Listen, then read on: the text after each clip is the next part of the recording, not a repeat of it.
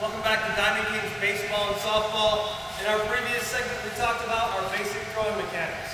So oftentimes, young players come in and want a pitching lesson or want to work out with one of our staff members to work on pitching. And unless they can throw the ball hard on flat ground, it's very difficult to translate it onto the mound when we start to add in a little bit more movement and some new fundamental skills.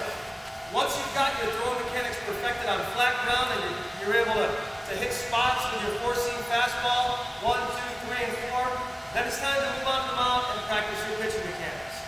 At Diamond Kings Baseball and Softball, we talk about a 6-step pitching checklist. Lance Stevens is back with us again. As you remember him from our previous throwing segment, Lance is going to get us through our 6 steps. I'm going to explain each one, Lance is going to demonstrate, and then we'll put it all together at the end. First step, our hangout position. You'll see Lance is at the zipper of his body. His hands are about heart height. You'll see that his thumbs are together. Young players oftentimes like to start in this position. We recommend the youngest players to start square just like so. It's going to make for a nice, easy takeaway out of their glove that we'll talk about in a little bit. For our older players, if you want to start any way you want, go ahead, as long as you get to a good throwing position before you fire the ball. So we're going to start right here. That's step 1. At this point, once Lance takes his sign from his pitcher, he takes a good deep breath, a power breath. As you'll see all big league pitchers in minor league and awesome college pitchers do, and he's ready to go. From here, we move on to step 2. Step 2 is our rocker step. Our rocker step is a small step back and to the left. The rocker step is only used to get our left foot out of the way so our right foot can turn into step 3. So Lance is going to demonstrate the rocker step. Step 3 is we pivot and put our foot against the rubber, or especially on the Little League fields into that giant hole that's in there. 4 is going to be our leg lift. Lance is going to lift his leg with his hip. So oftentimes, pitchers will lift it with a different part of their body. So Lance lifting it with his hip. You'll see that his heel will stay relatively close to his leg. Now I'm going to show you a couple of funky ways that we can do it. Lance is going to lift with his toe, which is going to cause a problem when he goes to the plate. He's going to swing the old barn door open and leak on his front side. Lance can lift with his knee, which is not as severe, but again, when he goes to home plate, you'll see that this is what leads to home plate. When Lance lifts with his hip, his heel will stay close to his leg. He'll be able to come back down to the ground, almost back down to the ground, and then go to step 5. So if you go to step 5, you'll see that his front foot is slightly closed. Lance is exaggerating a little bit, or 15, 20 degrees. Again, your preference closed. You'll see that he's looking over his shoulder, his hips, his knees, his ankles are all lined up with the target. His shoulders are slightly uphill. And we want to make sure we're slightly uphill for this reason. We want to use our lower half to generate arm speed. If Lance was downhill, you can see that he'd have to throw the baseball immediately and not be able to use his lower body very well. Or if he did use his lower body, that ball would spike probably 15 feet in front of us.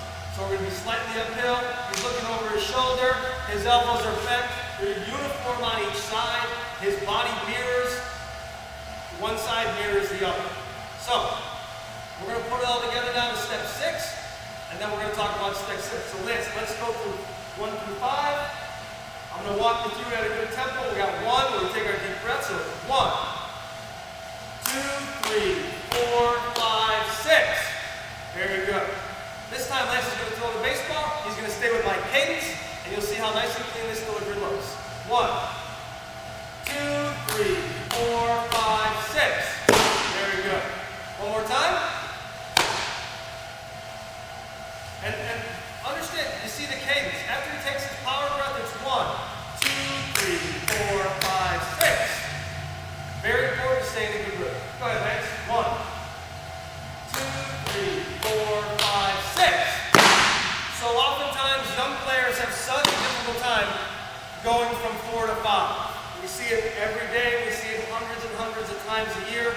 Young players come in, they lift their leg up, they don't get step number 5 where we get to a good launch position to throw the baseball, and all of a sudden their body's all out of line, they're not in their lane, their head flies open, their front shoulder flies open, we got the flapjack arm, anything and everything can go bad when we don't have step 5. So I want Lance to stop at step 5 and demonstrate in this split second. If we were to freeze, we're going to freeze frame it, but if we were to stop the frame, what step 5 would look like so you can see it and practice it with your players. 1, 2, 3, 4, 5. Very good. This is what happens. So many guys lose step 6. Front foot's open, toes going to the target, front arms up here. Now you can see how badly we expose our elbow and our shoulder. We want to try to protect those and let our lower body and our core turn our throw. Let's get back to normal. And we'll put it all together one more time. 1, 2, 3, 4, 5, 6. Very good. And 6 is just like we talked about with our throwing mechanics. We're going to make sure we throw between 1 and 2 o'clock. We're throwing our 4-seam grip right here. We're going to come across our body. We don't want to slam on the brakes of our body, of our shoulder. Just the muscles that we have to accelerate our shoulder. We have muscles that decelerate. So we want to make sure we throw the ball.